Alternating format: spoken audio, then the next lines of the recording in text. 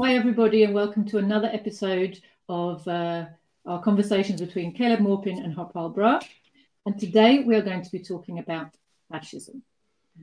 It's a word which is thrown around all the time in such a way that it's almost kind of lost its meaning for us. And we don't understand where the real threat of fascism might be coming from, because we're constantly being pointed to all kinds of bogeymen and told, look at fascism, look at fascism, look at fascism. And quite often it's just an insult that people throw at people that they don't like very much. So we want to get back to what fascism really is, where the danger comes from, why it's an issue, and how we oppose it. So I'm going to start by asking Harpal, if I may, to define fascism for us. Famously, it was Georgy Dimitrov, the Bulgarian communist, who defined fascism during the interwar period as a work he was given by the Comintern, the Third International. So, Harpal. Well, fascism is basically the most extreme form of the terroristic type of dictatorship of the bourgeoisie. A lot of people consider as though fascism is very different from parliamentary democracy, that it cannot come to countries with parliamentary democracy. Fascism, far from being very different, is actually a continuation of the same. Its progenitor is imperialism. It's not something which can be separated from it. At a certain stage, in its total decay and decadence and stagnation, imperialism, not being left with any other option, resorts to open terroristic dictatorship, resorts to open violence. When all other methods of deception and parliamentary democracy and rule of law and human rights fail, then in the end, this is the weapon that the bourgeoisie adopts. It is something which not only, when it comes to power, it represents not only the triumph of the bourgeoisie momentarily and the weakness of the working class, but it at the same time shows the weakness of the bourgeoisie, that it can no longer continue to rule by the old methods of deception and has got to resort to this particular method.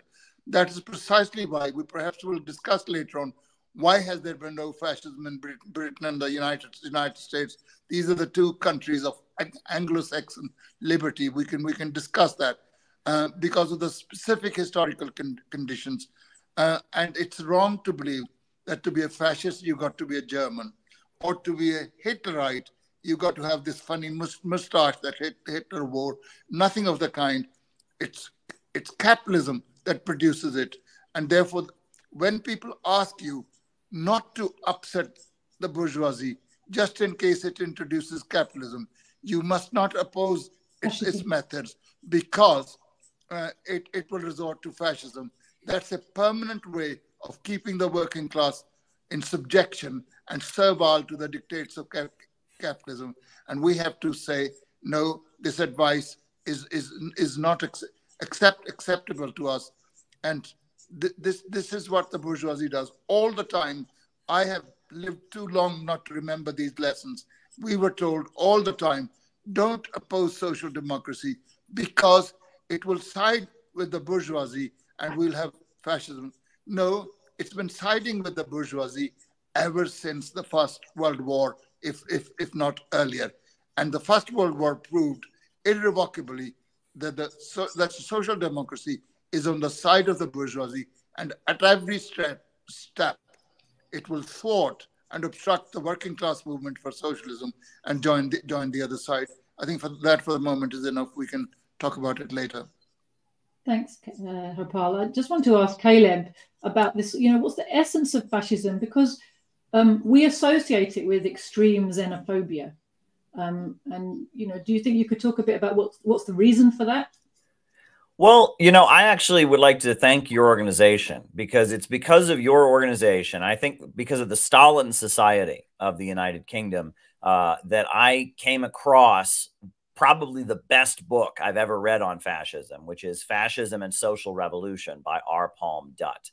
And I think I first came across that on the website of the Stalin Society. I think that's where I first came across it. And that book, I think, next to Dimitrov's, United Front Against Fascism, that book, written by a leader of the British Communist Party in 1934, really gets to the essence of fascism, which is economic. It is when capitalism is breaking down in a long-term crisis of overproduction. In order to try and stabilize the economy, the bourgeoisie mobilizes mass destruction.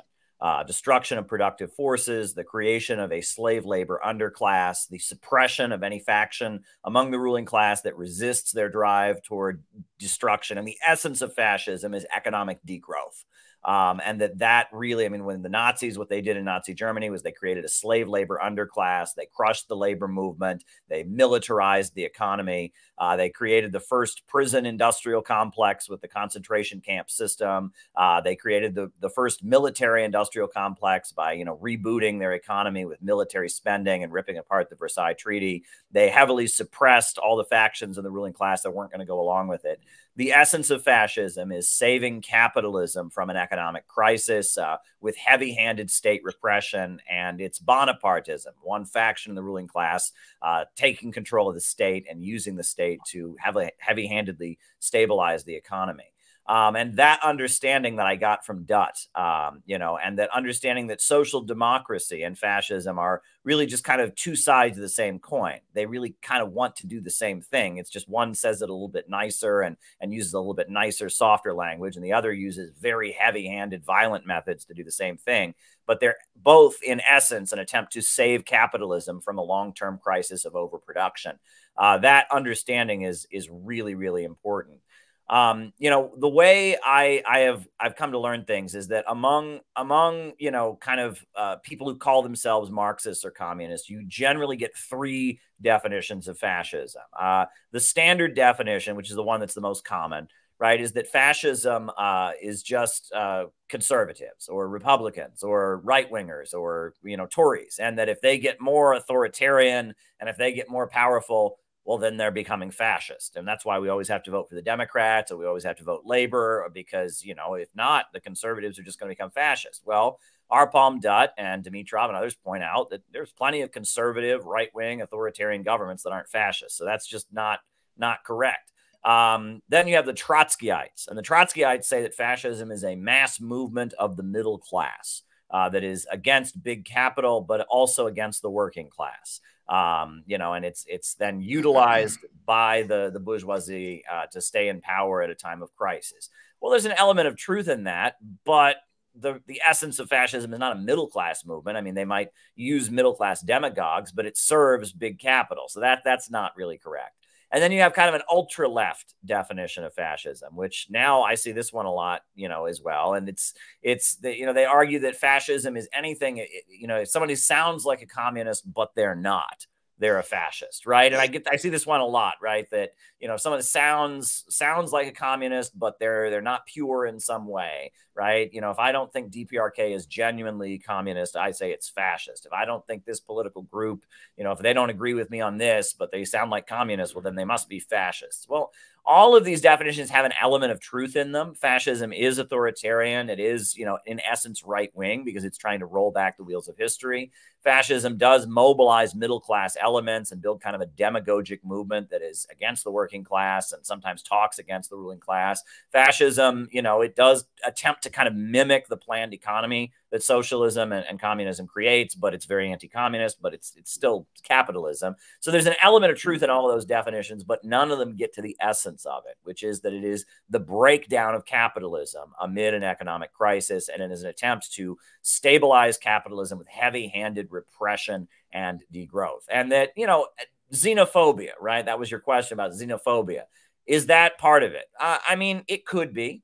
But it doesn't necessarily have to be. I would argue that fascism can take on different forms in different places, right? That the essence of fascism is heavy-handed state repression to stabilize capitalism, the breakdown and the destruction of the open liberal democratic system, moving toward a heavy-handed state to stabilize capitalism, and sure, demonizing immigrant workers, making immigrant workers into a slave labor underclass, mobilizing workers against the immigrant community in order to set the stage. That could be part of it, but it doesn't necessarily have to be part of it. One could see a fascist movement that did the opposite. So, the essence of it, I would argue, is that economic component. And I really want to thank your organization for making Dutt's work available. And Peter Coffin, the filmmaker, he discovered Dutt and he began circulating it. There's other people. Dutt's work, that book, Fascism and Social Revolution, is so important to my political understanding now. So thank you for making it available and promoting it.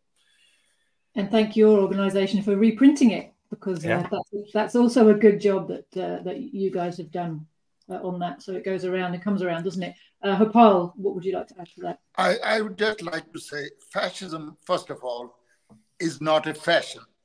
It's not that you used to wear tight trousers and now you wear flare trousers, or you got a new hat.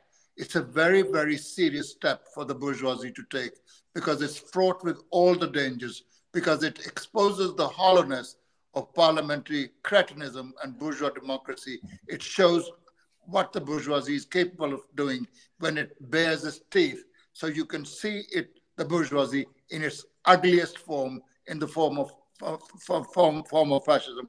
They are forced to resort, as Caleb has said, and as Pamdat has said, it is when the bourgeoisie is actually faced with a strong working class movement, accompanied by the decay and stagnation of capitalism. There's unemployment all over the place. There are redundancies being declared. Factories are shutting. Money, the source of circulation, disappears from everywhere. And in those circumstances, what do you do? If you have a docile working class, nothing much will happen. There'll be no need to resort to fascism because everybody's obeying you. And if, on the other hand, there's a vibrant working class movement, there's a revolutionary movement which threatens to actually storm the citadels of capital, that is when fascism comes in extremely handy. That's where it comes. Secondly, fascism is not a single act. It is prepared by a very long process. You talk about immigrants. That's only one of the things. Anti-union, anti-strike laws, impediments on free speech, even preventing people from selling literature which truthfully displays certain histories, whether it's of Zionism or anybody else. It becomes criminal, and you have to fight them one by one at each step, because once they accumulate, then quantity becomes quality. It becomes very difficult to roll them back.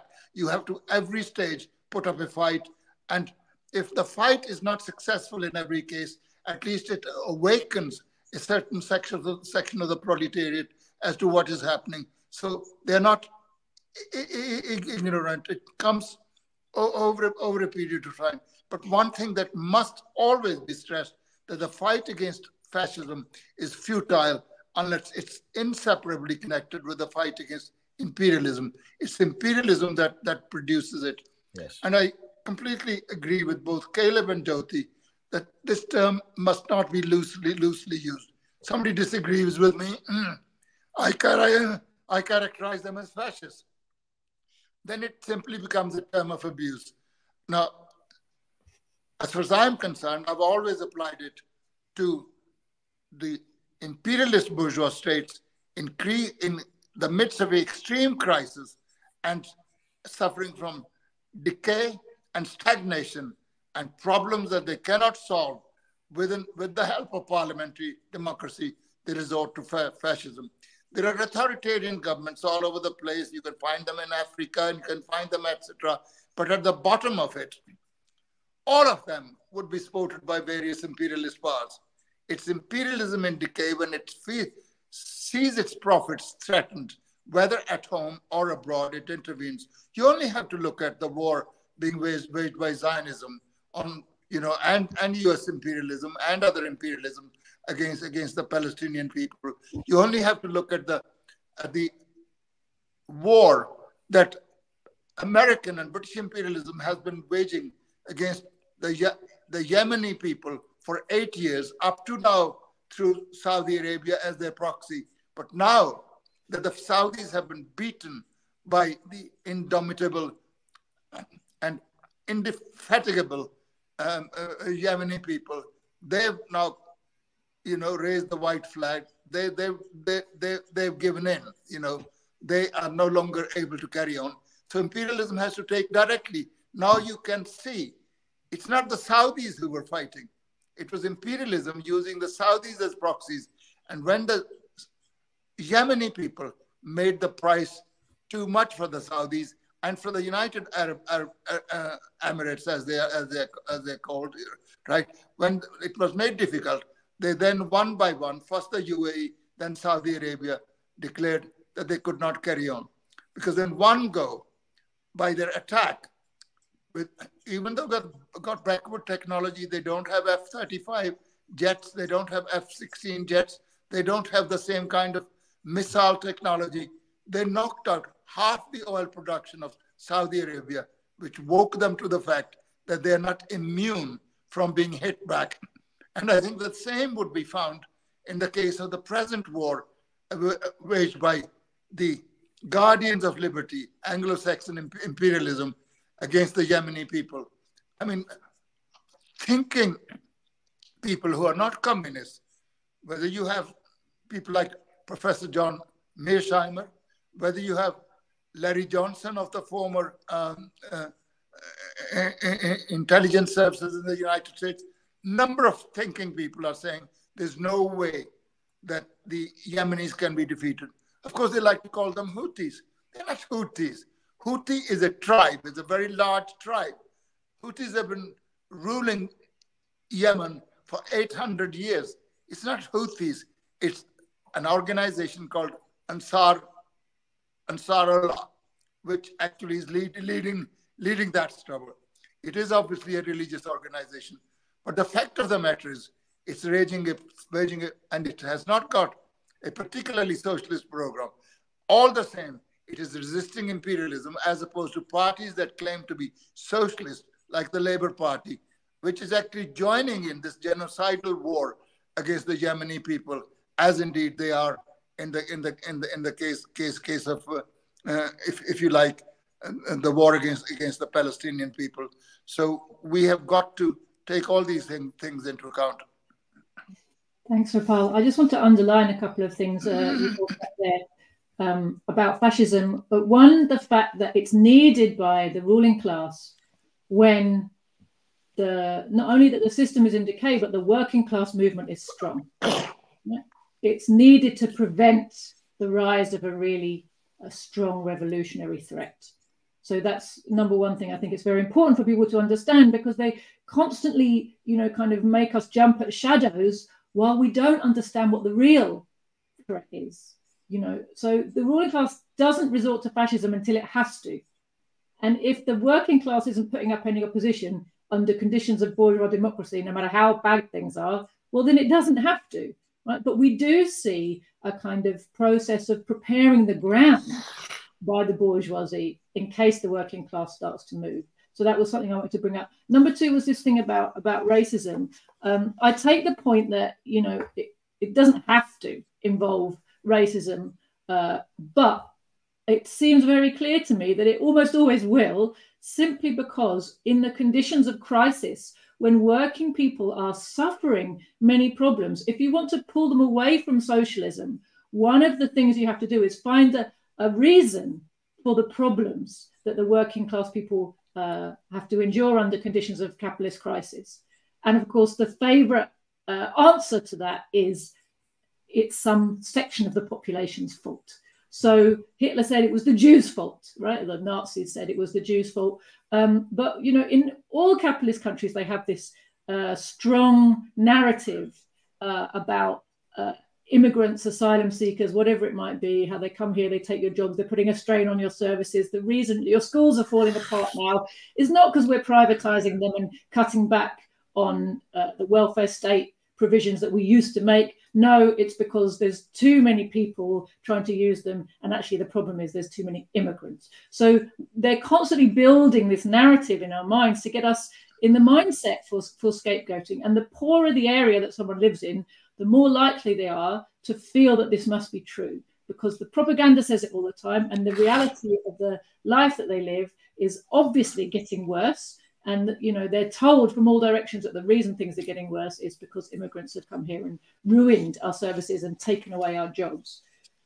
So that was one thing. And then finally, I just wanted to come on to, oh, yes, you were talking about, so yes, I want to come on to the question of social democracy and how the social democratic parties, the Labour Party in Britain, I guess, I don't know if you have a purely social democratic party. I don't know if you describe the Democrats as a social democratic party or not. I'm not quite sure about that. But anyway, in Western Europe, we all have these strong social democratic parties, and they do this thing of pretending to be on the side of the workers.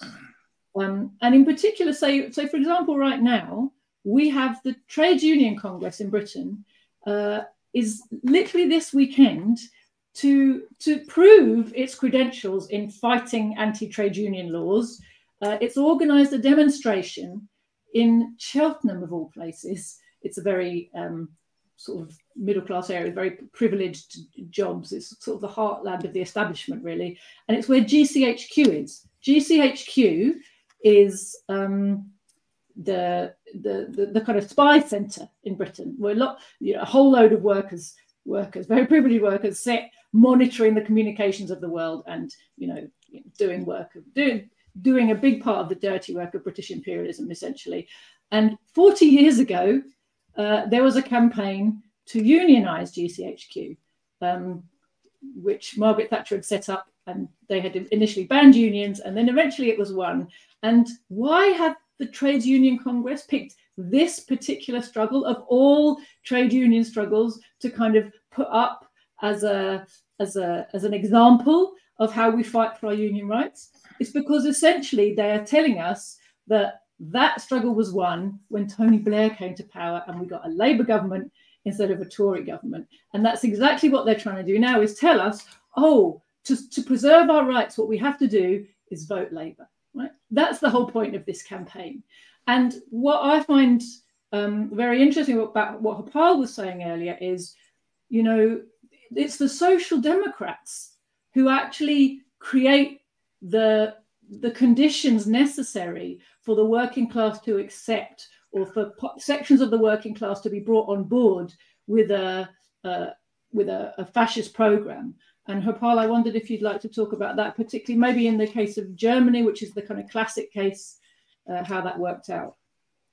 Yeah, I think it's good you bring the question of Germany, because we've made general points. I think we must discuss specific cases, and there's no better example of such fascism coming to power with the aid of social democracy than Germany. I mean, so fascism came to Italy, it came to Austria, etc.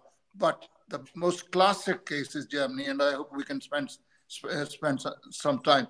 Because one of the things, you see, the bourgeoisie is a very small class. It cannot rule by telling workers, we are the masters of the universe. We are the robber barons of capitalism.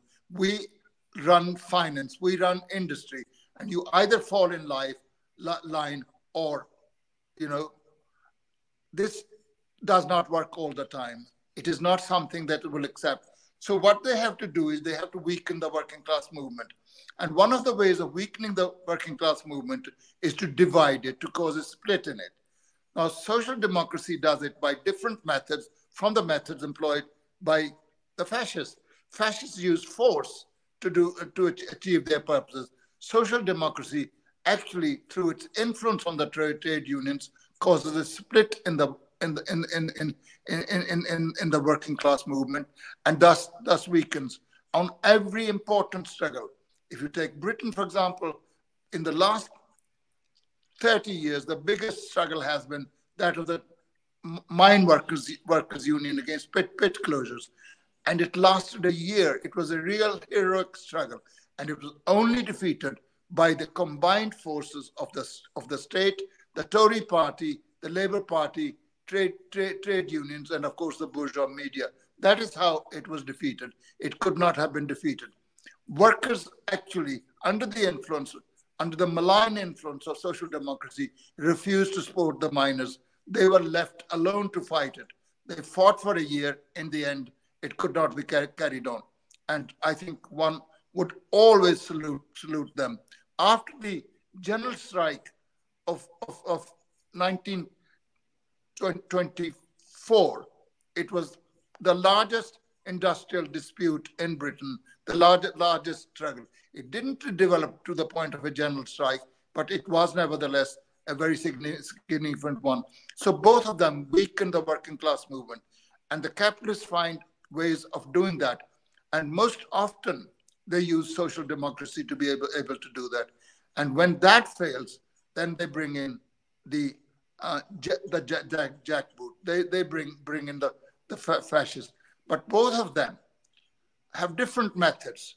But their aim is the same: to weaken the working class movement, to save capitalism. As a Austrian social democrat said, capitalism is ill, and we are the nurses to save it from dying. They were quite open. There's a book that Otto Brar wrote called the Revolution of 1918, because in 1918, in the aftermath of the October Revolution, the Germans established a socialist republic, and Karl Liebknecht declared from the Reichstag building that this is a socialist republic. And by doing so, he and Rosa Luxemburg, who rather belatedly, who had, especially Rosa Luxemburg, who had actually opposed the Bolsheviks at every turning point. I don't want to malign Rosa Luxemburg. She was a good woman. She had a good heart, but I'm not sure she understood things all that well. And they opposed a lot of things about the Bolshevik Revolution, calling it a dictatorship, and it was not democratic. And of course, they discovered too late what that bourgeois democracy meant. And they were murdered, and they were murdered by actually the Social Democrats. Social Democrats were the ones who actually allowed the Free Corps, which was a privileged class of officers, German officers, who actually went and murdered them, and what's more, went around to the pubs and bars boasting about their exploits, and they could not be held accountable. So really, you may ask the question, German working class movement was so strong, the Communist Party was so strong, how could it be defeated? How could it actually be treated the way it was? There were three reasons for it. After the Bolshevik Revolution, imperialism, particularly at that time led by Britain and United States, resorted to three methods. First of all was naked terror. They waged a war of intervention against the Bolsheviks. They were able to defeat the Hungarian Revolution and put out the flames everywhere else, but they did not succeed with the Bolsheviks. So that was one method. The second one was the use of social democracy. They were actually the purveyors of bourgeois ideology in the working class movement. And without these methods, there is no chance of them succeeding. So when, for example, after the failure to suppress the Bolshevik Revolution, there was a short period in which capitalism recovered from what had taken place. This was called the period of stabilization. And of course, American imperialism was very powerful. It was industrially powerful. It was financially powerful. And delegations of trade unions from Britain and other countries as well went to America to learn the lessons of democratic capitalism. And they all came back and declared, it works. Marxism is now out of date. It's Fordism, it's Taylorism, it's all that important. We don't have to worry about Marxism. And people who had been Marxists earlier, because the Social Democratic Party has its origin in Marxism, it had degenerated so much that eventually they end up actually quite directly in the camp of fascism. We can come to that. But so if that is what happened, it's because of the fact that they used terror against the revolutionary movements. Secondly, the social democracy. And thirdly, of course, the strength of American capitalism. It was very strong, and it was able to give timely help to the tottering bourgeois governments in Europe and elsewhere. So these were the three reasons for the failure of the revolution in Germany and some other places as well. Caleb. Well, I think, I want to echo what Harpal just said, and really kind of give a shout out to our German comrades, because it is really unfair the way that we've been taught that there's just something inherently fascist about the German people, right? That Nazism, it just kind of came out of German culture. Germans are just authoritarian, and they're just Nazis deep down. And that's not the reality. The reason that fascism came to Germany was because the Germans were so progressive, because they had built such a huge labor movement, and they built such a strong communist party. They had the biggest communist party outside of the Soviet Union. And they had a militant working class, and fascism was imposed on Germany to prevent the revolution, to prevent the communists from taking power. And that Germany and Berlin had long been a center of working class power and struggle. And also, to echo what Harpal said, is that Nazism and fascism would never have come to Germany if it hadn't been for the failure and the betrayal of the working class movement by the Social Democrats. That after World War I, you had this mass uprising where the labor unions and the Social Democratic Party were basically brought into power. The Kaiser was forced to step down. And, victory was almost being handed to the working class. And yet the Social Democrats managed to turn that into a defeat. They say that they wrenched defeat from the jaws of victory. It was unbelievable. It was like they had their moment. They had taken power, and then they were going to write a new constitution. And they said, oh, yeah, we're going to write a capitalist constitution. And when Rosa Luxemburg and Karl Liebknecht objected to it, they killed them. And then for a brief time, you had the Bavarian Soviet Republic. Bavaria declared itself to be a socialist country and a Marxist government. And you had the Social Democrats mobilizing with the Freikorps to put it down. And eventually, it was the working class movement's misleaders and, revisionist and false leadership that prevented Germany from having a socialist revolution. And then that then set the stage for fascism to eventually come in, because the left had their moment and failed. And I think, when Jody talks about how, there's going to have to be some xenophobia, and that's a big part of it. I think that the premise behind fascism is that the pie can only be so big. The pie can only be this big. So whenever the pie can only be this big, the only way your slice of the pie can get any bigger is you have to cut it into somebody else's. And nobody ever thinks that their slice of the pie is big enough, right? And that fascism is really, it's rooted in this understanding that the productive forces need to be reduced. And that really comes across in Dutt's writing, right? That the capitalist system necessitates the destruction of the means of production and the destruction of the productive forces. And it is, if you think about fascism, in essence, it's the same thing that, as when the British Empire went to India and burned the looms and forced the people to import their cloth from Britain. That fascism is, it's the essence of, when during the Great Depression, the American government killed half the cattle in the United States in order to boost the cost of beef, right? They just took half the cattle in the country and killed them to double the cost of beef and bail out the farming industry. It's an attempt to save capitalism with destruction. And I think that Malthusian economics, even though it's not directly related to fascism, but Robert Malthus and his theory of overpopulation, the notion that a big section of the working class are what they call useless eaters, right? That is a big part of it, right? And so mobilizing the working class to reduce some working class people to be slaves or to be exterminated, that is a big part of fascist economics, because you have to do that. It's the idea that to save capitalism, we all need to have less.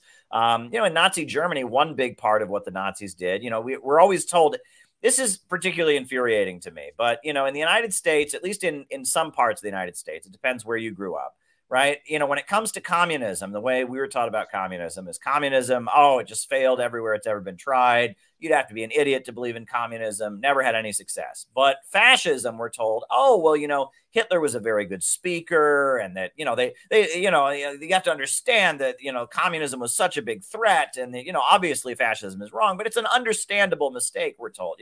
That's the essence of how we're taught about it. And we're always taught that the Nazis saved the German economy. Oh, well, they did a lot to improve the German economy. Well, they did it. They did that for 2 or 3 years. There was some dramatic economic growth in the early years of Nazi Germany, but they did it with degrowth methods. The main thing that they did is that they got women out of the workforce. Is that they basically shamed and drove women out of industrial production. And they created a very big marriage bonus for a woman who got married. They had a government campaign, posters everywhere with a picture of a woman working on an assembly line. This woman is taking a job away from a good German man who has kids to feed, etc. And they forced women out of industry. And by doing that, they reduced unemployment very significantly. Another thing that the Nazis did is they restarted military spending. They suddenly had, the government spending, millions and millions of dollars to, rebuild the armaments industry. They also, broke the labor movement, and they put the leaders of the Communist Party and the leaders of the Social Democratic Party in concentration camps. And they hired a lot of working class people to be guards or to build the camps and work in the camps. And that also reduced unemployment. And Hitler had promised when he took power, he said, I will eradicate unemployment. Well, he did. He did eradicate unemployment. He did it with heavy-handed degrowth methods, driving down the productive forces. And it only worked for 2 or 3 years. And by 1938, 39, the reason Nazi Germany launched World War II was because their methods of trying to stabilize the economy with destruction had only gone so far. And if you look at what the Nazis did in the areas they conquered, it was almost a regression into feudalism. The German economy during the Second World War depended on slave labor. All the areas they would go and conquer, they would bring back the people, bring them back to Germany and have them working as slave laborers with no pay, essentially. And they would forcibly depopulate the regions that they took over. And it is, when we talk about capitalism, and regression into barbarism, fascism in a weird way it's an attempt on the part of the bourgeoisie to go back to feudalism, which you can't actually do, but they're trying to some degree with the state to go back to feudalism. And that's why anti-Semitism is a big part of it, because anti-Semitism was a big part of, feudalism in Europe, right? The idea that the Jew is the moneylender, the idea that the Jew is some foreign person who's not a good part of the Christian kingdom, forcing the Jew to live in a separate ghetto and all of that. And it's some kind of psychological desire on the part of the bourgeoisie to go back to the stability of feudalism, which they can't do because capitalism is a different economic system. But it's an attempt to kind of get the aesthetics or the economics or the stability of feudalism back. One thing that I point out to a lot of people is that on the left there is this romanticization of the Dalai Lama in Tibet, of the Indian caste system. Some of these mystical hippie elements, they will romanticize elements of feudalism in Asia. And that was also something that the Nazis and the fascists did. Julius Evola, who was one of the main ideologues of Italian fascism, wrote glowingly about the Dalai Lama, about how amazing Tibet was because there was never any strikes or protests. Everyone just was born right into their place. And the Nazis, their symbol, is a symbol that they got from India. And the Nazis believed they were somehow descended from the people of ancient India, and they wrote about the caste system in India, how amazing it was. Everyone's just born into their place. No one's protesting. Everyone just has there's this natural order that exists, and no one tampers with it. And that's what we need to get back to. And that's very reactionary. That's not progressive. But now it's oddly in leftist spaces in the West that you get this kind of romanticization of feudalism in Asia. So I think that's also interesting and worth commenting on. Thanks, Caleb. That was very interesting. Harpal, do you want to say anything more on the case of Germany? Well, I'd just like to give you a very small quotation from Clara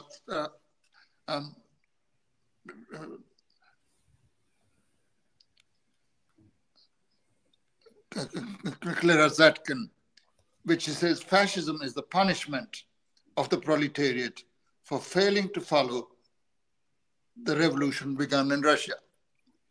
You know, and we continue to pay for that failure, because can you just imagine what the world politics and the political map, political geography of the world would look if the Germans and a couple of other places had followed that. And that's precisely why the imperialist countries were very supportive of fascism, because Lloyd George, who's portrayed as a great liberal, the fact of the matter is he supported Hitler. He said, we must not do anything to disturb the Hitlerites, because they are the ones who are protecting against the ravages of Bolshevism. Churchill, who has been repackaged and rebranded as a great anti-fascist fighter, he went in 1928-29 to Italy, and addressing Hitler, he said, if I was born an Italian, I would have been with you, I would have voted for you. So all these people were actually in that camp, because to them, the most important thing was not what the Nazis would do, but that capitalism must be saved. And in the case of Britain, of course, the British Empire must be saved. And it's only towards the late 30s that Hitler and the Churchill realized that the Germans were not just after other countries, invading them, Austria, Holland, Poland, etc., but they were after the British Empire. And the Polish invasion confirmed that.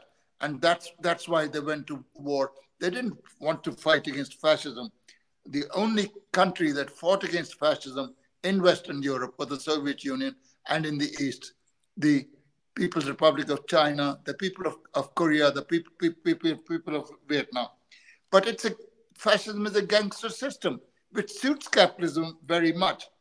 It's a lovely quotation that I'd like to give. I don't usually quote people like that, but it's very important. I found that, I think in Palmdot's book, it's Al Capone. Caleb would know much about Al Capone that I don't know. So he said, Bolshevism is knocking at the door. We can't afford to let it in. We've got to organize ourselves against it and put our shoulders together and hold fast. We must keep America whole and safe and unspoiled. We must keep the worker away, and this is important. We must keep the worker away from red literature and his mind and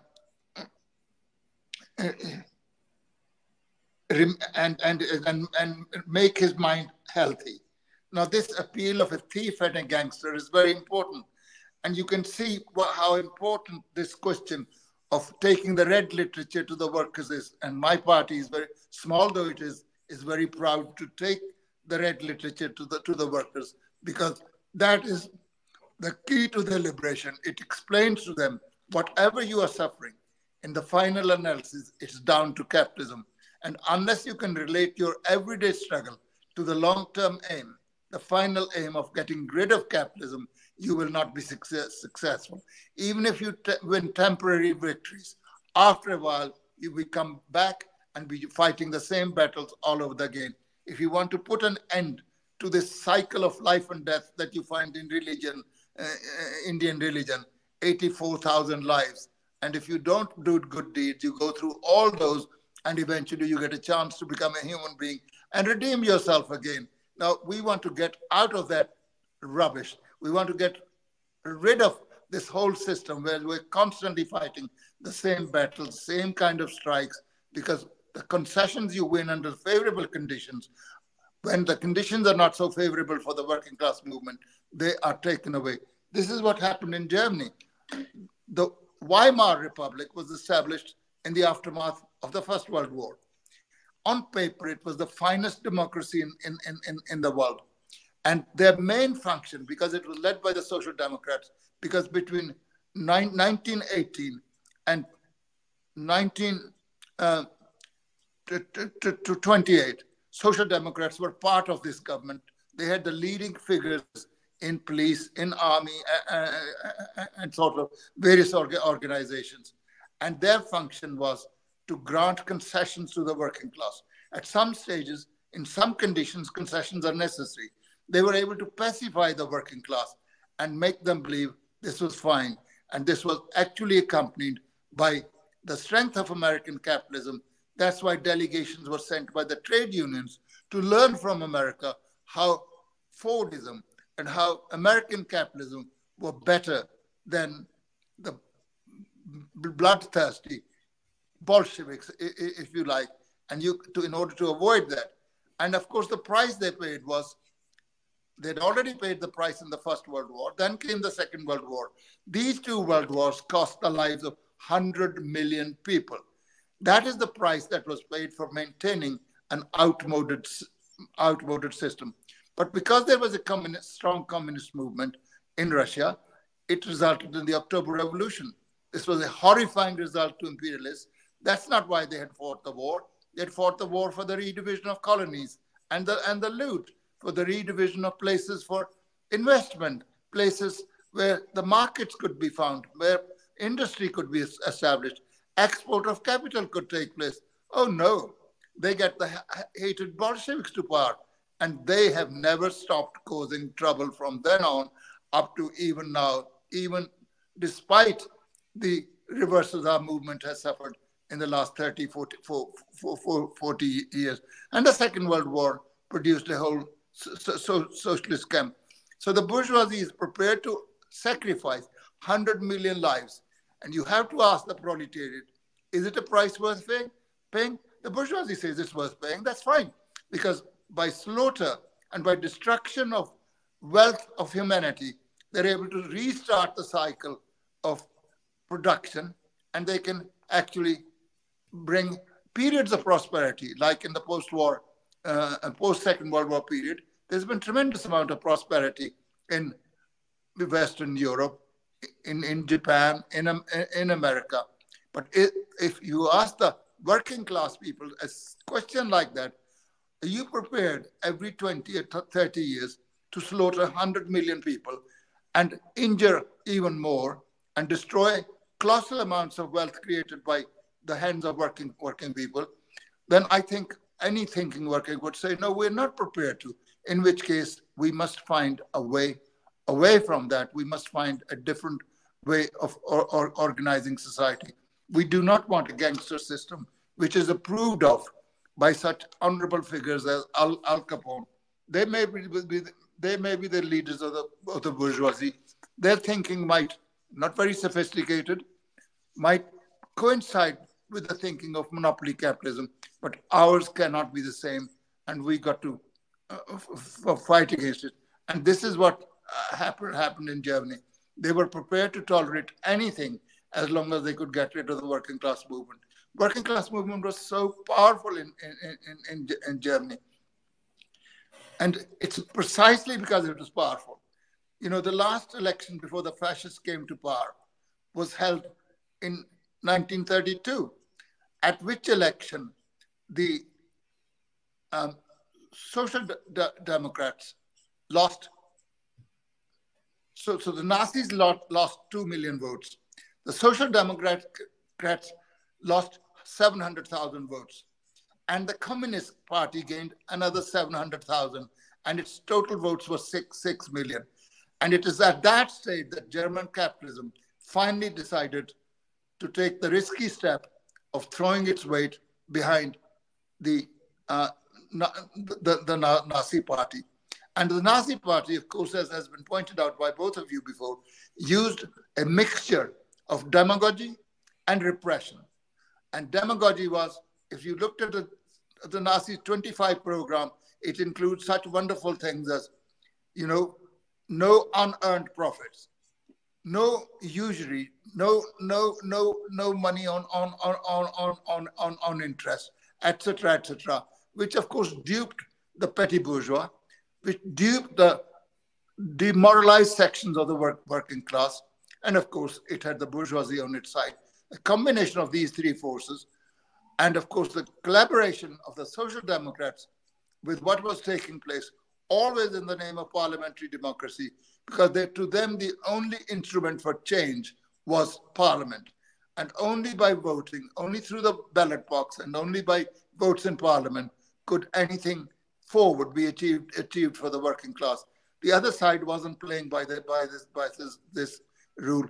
And that's really what happened. And when people say the communists were sectarian, they didn't want to collaborate with the Social Democrats.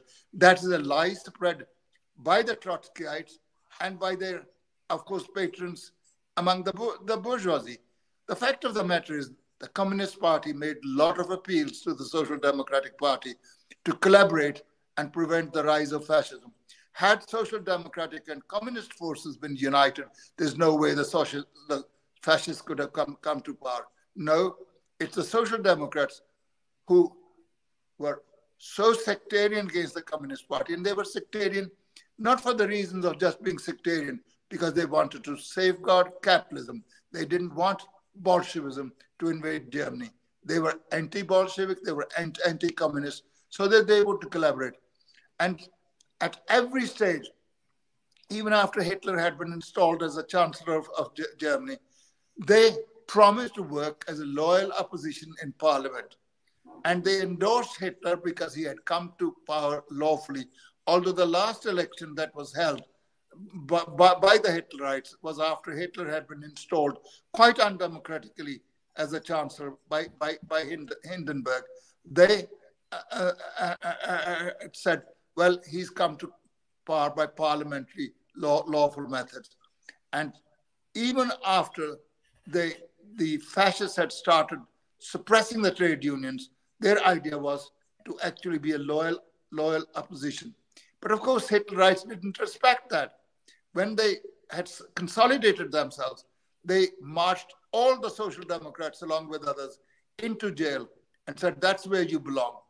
The leader of the Hitlerite Labor Front, called Dr. Ley, he said, you may profess loyalty to Hitler, but you belong there. And they were sent to the German fascist dungeons all the same. They were not rewarded, they were treated also badly. But that didn't somehow affect them. They continued to actually espouse fascism. One of them even wrote a letter to the Second International. Can you believe it? That all these rumors that you're spreading about what the German fascists are doing are totally wrong, and you must stop that. And so that is really the history.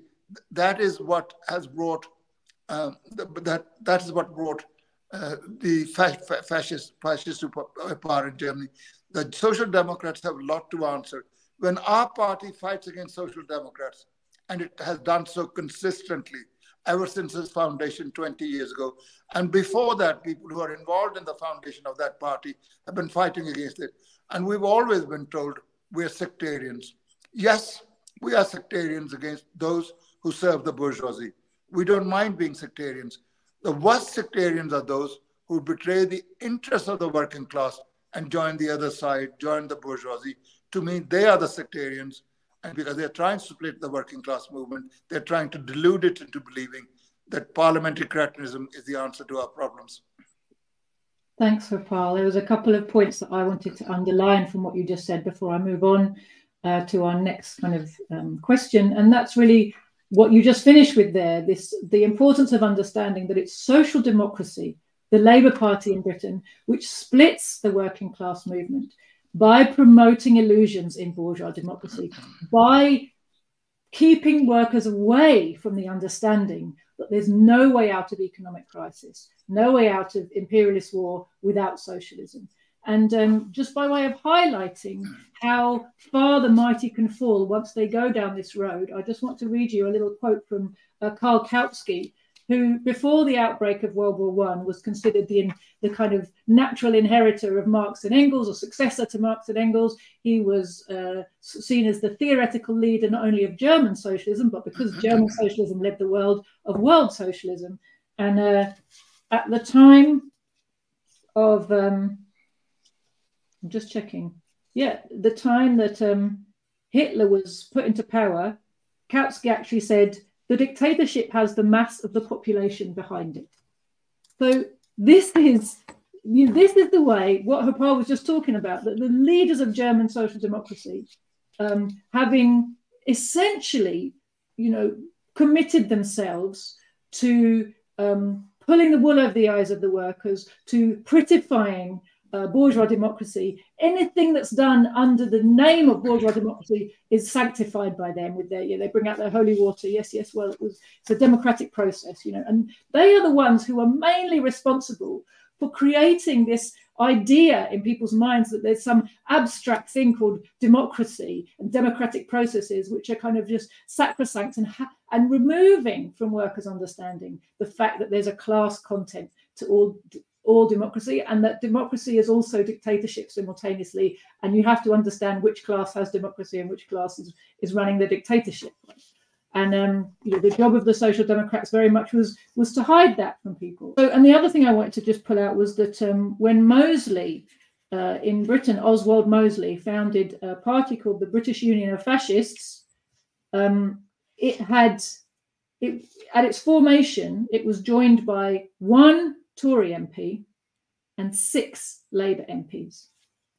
6 came from the Labour Party because they fit together quite naturally, actually, in terms of their ideology and their outlook. So the next question I really wanted to bring up was the question of a post-World War II situation, because we've talked a bit about how fascism is only necessary when you have a strong working class movement. Now, it seems to me that in post-war Europe, the massive concessions that were made to the working class in Western imperialist countries, where imperialism was in dire trouble, actually, and faced a very real threat of being totally extinguished in Western Europe. And it was propped up by 2 things. One was American money, again, because US imperialism was still strong. And the other thing was the huge concessions it made to the working class. And with the aid of social democracy, the working class movement in Western Europe, which had been huge, very strong, very much pushing for socialism at that time in 1945, was basically bought off. And so fascism wasn't needed in the imperialist countries. But very much, if you look around the world, if you look at countries which were achieving liberation from imperialism, in many of them, what you see is this post-war kind of export of fascist methods to put down strong anti-imperialist and socialist movements in countries which are, showing signs of becoming really independent, not just nominally independent from imperialism. And I wondered, Hopal, maybe if you wanted to talk a bit about that, can we call that fascism? Because it looks a lot like it. Well, first of all, I just like to say that Stalin said something for which he's denounced regularly by the enemies of socialism, by Trotskyites, revisionists, etc.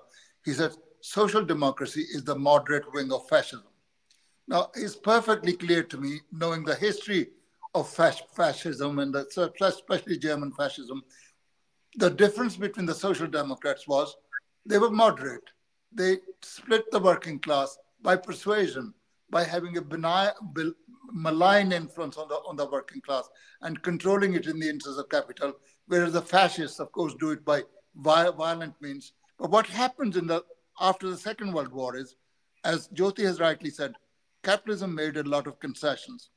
And these concessions were made on the understanding that if these concessions were not made, the Soviet Socialist Republic, which had actually defeated almost single-handedly the onslaught of Nazism and emerged victorious, and with the victorious camp of socialist countries which were liberated through the Red Army, if it didn't give concessions, there was no guarantee at that time, because there was a ferment in the working class movement, even in countries like Britain. The workers were not going to come back to conditions which they had left before they went into the battle of the Second World War during 39 and 45. So if these concessions were not made, who was to prevent the red flag moving further west into countries, particularly France and Italy, which had strong communist parties. The Communist Party in France had over 1 million members. The Italian Communist Party had more than 2 million members. And of course, what gutted them was not only these concessions, which of course did have some effect, but also soon after that, they were joined by Khrushchevite revisionists who attacked Stalin after the 20th Party Congress and disoriented and disorganized the working class movement. And revisionism is really a form of social democracy, if you like, because that's what social democracy was. It was a revisionist of the Marxist doctrine, first adopted by the Germans and their followers. But then, of course, when Khrushchev came on the scene, it acquired a much more potent force because it was coming from a powerful Soviet state, the first workers' state, the first state to build socialism, the land of Soviets, the land of Lenin and Stalin, for which people had a lot of respect. And if the general secretary of the party, which was still called the Communist Party of the Soviet Union Bolsheviks, was saying Stalin was a criminal, who were these minor figures who disagree with that formulation? And it did tremendous lot of harm to the working class movement. And it's only now that with the help of various small groups like ourselves, the movement is beginning to recover and people are beginning to learn. In the former Soviet Union, people are increasingly going around understanding what Stalin's Soviet Union was about, and the revisionists do not have much traction. The Communist Party of the Russian Federation has to honor Stalin, has to honor the building of socialism. It can no longer be ignored. And I have to say that over the question of the war waged by NATO against Russia, capitalist Russia, admittedly, through using Ukrainian people as cannon fodder and as proxy, the Communist Party of the Russian Federation has a better position on that than many so-called left-wing communists who are just saying it's just an inter-imperialist war. Fire on both your houses. We are not siding with anything. And our party is very proud to say we think that our side has a legitimate choice to make, and we choose the Russian side for the defeat of NATO imperialism, because it would not lead to socialism directly, but it will prepare the ground by weakening NATO imperialism for the development of a working class movement. Thanks, Rapal. Caleb. Well, I guess I'll just add that when you talk about the export of fascist methods after World War II, after World War II, we had the great, economic expansion. The post-World War II economic expansion was the greatest episode of growth in, human history. There's never been that much economic growth. The capitalist system had destroyed so much during the war.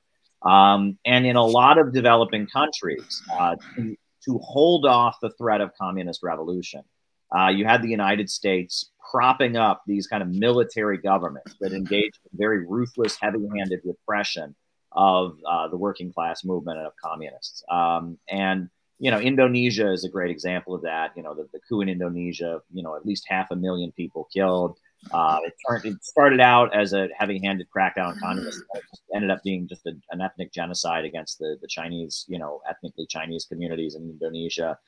There's many examples of this, but this was very expensive. But the bourgeoisie was willing to tolerate it because they were threatened by communist revolution. And a lot of these, military regimes that they propped up in various places, in order to stay in power, they had to hand out the goods, not to the working class, but to the middle class, but to, they had to bribe a section of the military aristocracy and a section of the middle class to be loyal to the regime while they brutally put down the working class movement. Park Chung-hee is an example of that in South Korea. His regime, they say he built South Korea. He did, but he also murdered, hundreds of thousands, if not millions of revolutionary working class people in South Korea. But he did, develop South Korea's economy and build a lot of, and that a lot of these kind of, militaristic authoritarian regimes were tolerated by the ruling class and the imperialists as a barrier against communism.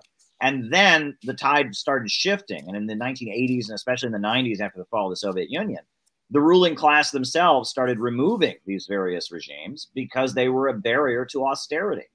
because their system needed austerity in order to stabilize itself. And so we saw in the 1990s many of the military regimes and authoritarian states that had engaged in this heavy-handed repression in South America being removed by the U.S. government because they were a barrier to austerity. And George Soros and the Open Society Institute and the color revolutions and a lot of the liberal apparatus was about removing, these regimes because they wanted all-out austerity, and that it's very expensive to have an authoritarian military state, because if you're going to have an authoritarian military state, somebody's got to be profiting from it. The only way people will tolerate that level of control and suppression of their liberties is they have to be gaining economically, and that these military regimes, kind of required, that the goods be handed out, and that there be a section of the population whose loyalty was bought.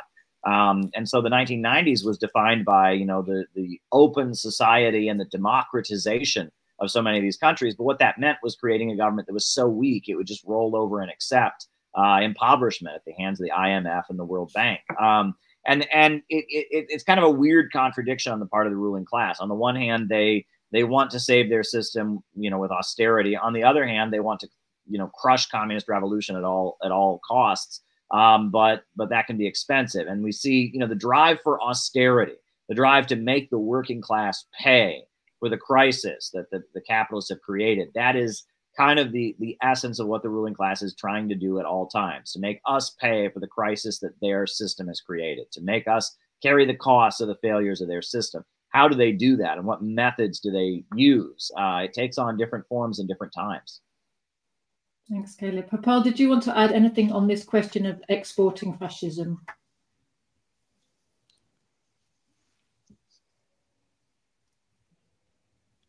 Well, imperialism is a world system, and it's determined to maintain its dominance, and it will do so by all means. And of course, in countries where the movement is strong, it will always resort to force, and hence the examples that Caleb has given. Indonesia is a perfectly good example. Nearer home to him is Chile, of course. That's precisely what happened. The socialist movement was strong. But, there were elements in Chile who had illusions in the inviolability of the Chilean constitution. And Allende, who was a very good man, suffered from that illusion and paid for it with his own life, and thousands of people were murdered.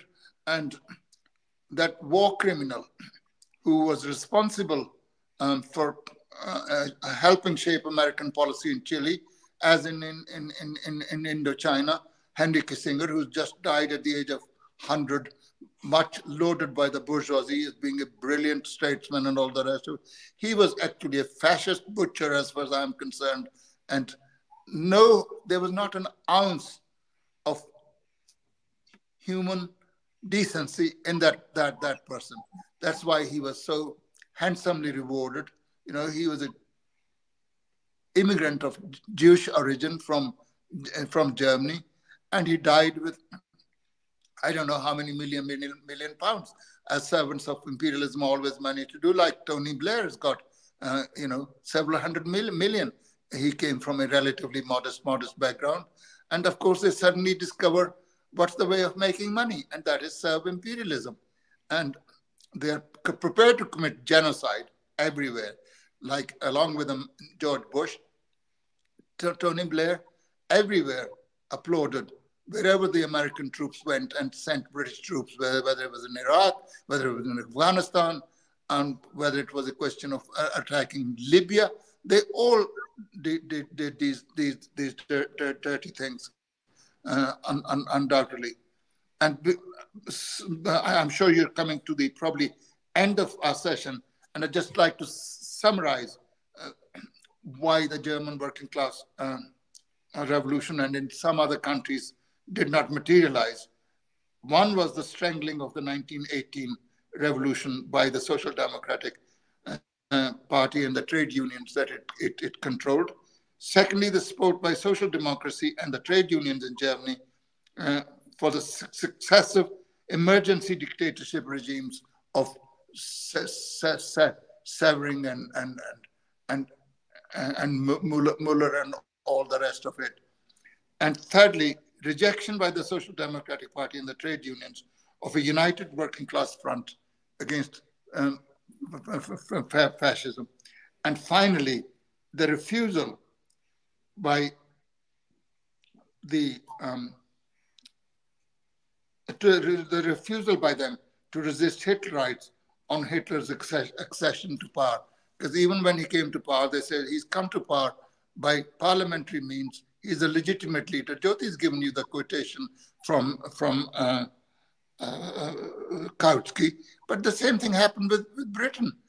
The Daily Herald, which was the newspaper of the British trade unions and the Labour Party, said, yes, Nazis are not socialists of our type, as though your type is better than theirs, but all the same, they have a program which will not help the big landlords, it will not help the big capitalists. Fenner Brockway, bless his soul, who was the left-winger in the social democratic circles, he was from the Independent Labour Party, who was against the Soviet Union, against Stalin. He was quite happy with the Mosleyites, who were forming a British, eventually it became the British Union of Fascists. And number of people supported the Mosleyites in forming that party. So there is the tendency to go towards that, because anything except the devilish Bolsheviks and the communists, that's what must be prevented, because that would mean the end of imperialist profits, and that will mean the end of the crumbs that fall from the imperialist table to help maintain the lifestyle and the cozy lives of labor aristocracy whom they represent apart from imperialism. And one of the reasons that fascism did not come to Britain is there was really never any need for it. Since the suppression of the Chartist movement in the mid-19th century, British capitalism, because of the dominance of the world market, because of its industrial monopoly, it was the only town in the country. In fact, Britain was the town, if you like. They were able to make concessions. The working class movement simply died down. And between that and the formation of the Independent Labour Party, 60 years later, there was no socialist movement. And the working class basically were represented by the Liberal Party, if you like. And that is really the problem. And that is why there has been no fascism. And that is also the problem. There hasn't been movement fast enough in the direction of socialism. In America, American capitalism was so prosperous and strong. There is not even a social democratic party. Now, the revisionists in America and various other people try to make out as the Democratic Party is a social democratic party of the old type, is what trying to bring benefits to the working class. Nothing of the kind. They're as bloodthirsty, if not more so, than the Republican Party. And ordinary workers in America understand that, even if the cheerleaders in the so-called left-wing movement do not understand that. That's precisely why you find today that Biden, the Democratic administration, is even more criminally involved in foreign wars than were the previous administrations of George W. Bush and Trump. I mean, Trump, of course, was very pro-Israeli. Trump was very anti-China. But all the same, he did things which disturbed imperialism, which actually served to begin the disintegration of that. That's why the whole of the imperialist press and the establishment today is so set upon making sure that they can't probably defeat Trump if the election is between Biden and Trump. That's a given. So they're trying to prevent him somehow from standing, trying to disqualify him. I'm not asking you to declare your positions. I'm not asking you to support Trump.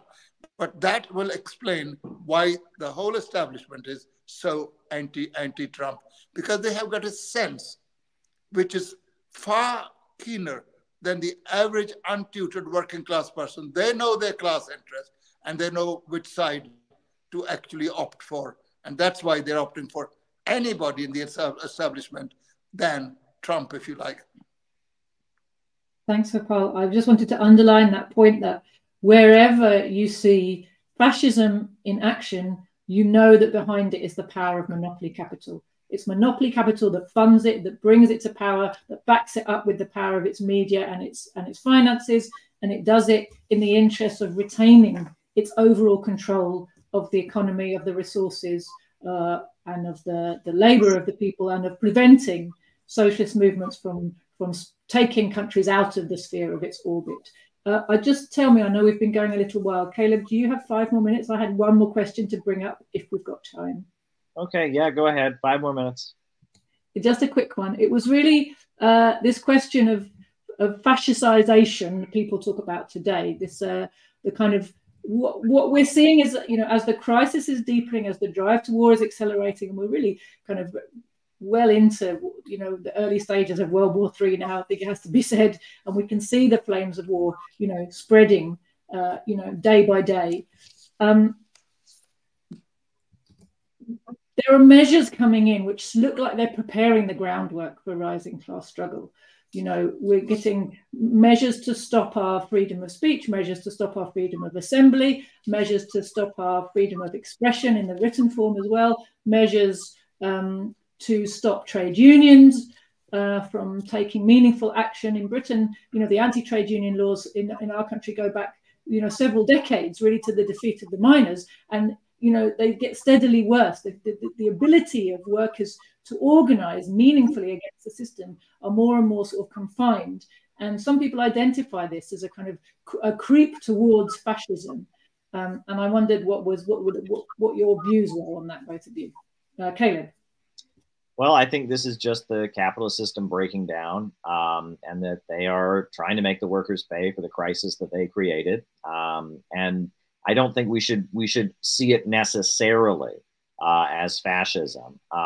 You know, I mean, we should understand that fascism is what they will have to go to when the crisis intensifies, you know, in order to stabilize the economy with heavy-handed degrowth. But I think that what you're describing is that's the feeling of the entire ruling class. They want, you know, they're unified around this program of making the workers pay, of cracking down on people's civil liberties and freedom of speech, you know, and you know, any division in the ruling class should be utilized. But I think that a lot of what people describe as creeping fascism or whatever is really just the agenda of the entire bourgeoisie trying to make the workers pay for the crisis they created.